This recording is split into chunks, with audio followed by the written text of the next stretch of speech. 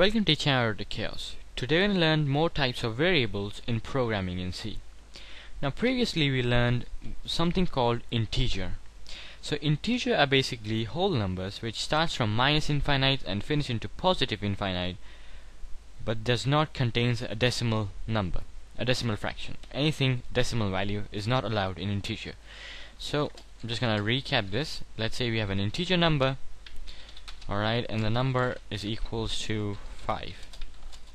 Alright, and now I have assigned 5 to the variable number. Now what if I want to store, let's say, 5.02? Alright, I want to store this. So in order to store this particular value which contains a decimal point, we need to use some other kind of data type. Those data type are float and double.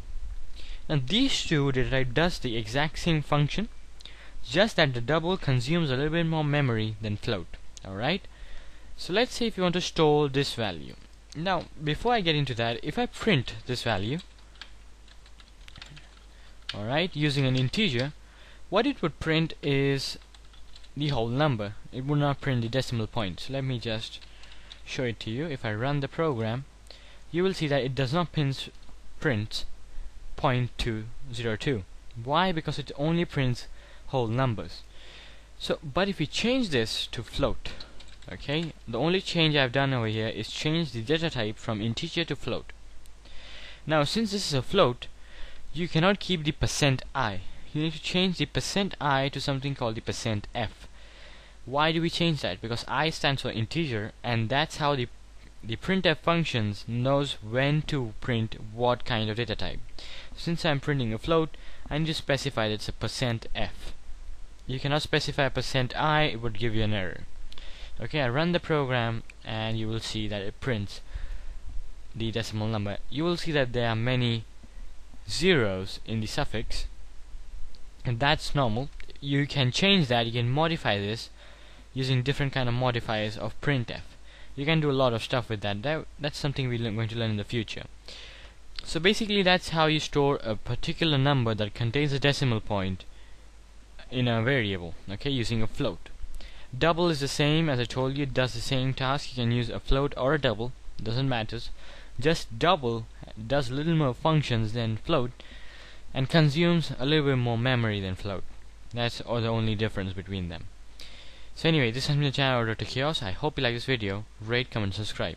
Thank you very much. Welcome to the channel Dr.Caos. Today we're going to learn more types of variables in programming in C. Now previously we learned something called integer.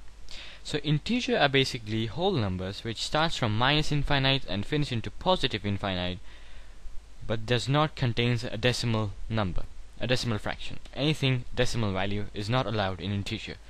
So I'm just going to recap this. Let's say we have an integer number, alright, and the number is equals to 5. Alright, and now I have assigned 5 to the variable number. Now what if I want to store, let's say, 5.02? Alright, I want to store this. So in order to store this particular value which contains a decimal point, we need to use some other kind of data type. Those data type are float and double. Now these two data type does the exact same function, just that the double consumes a little bit more memory than float. Alright, so let's say if you want to store this value. Now before I get into that, if I print this value,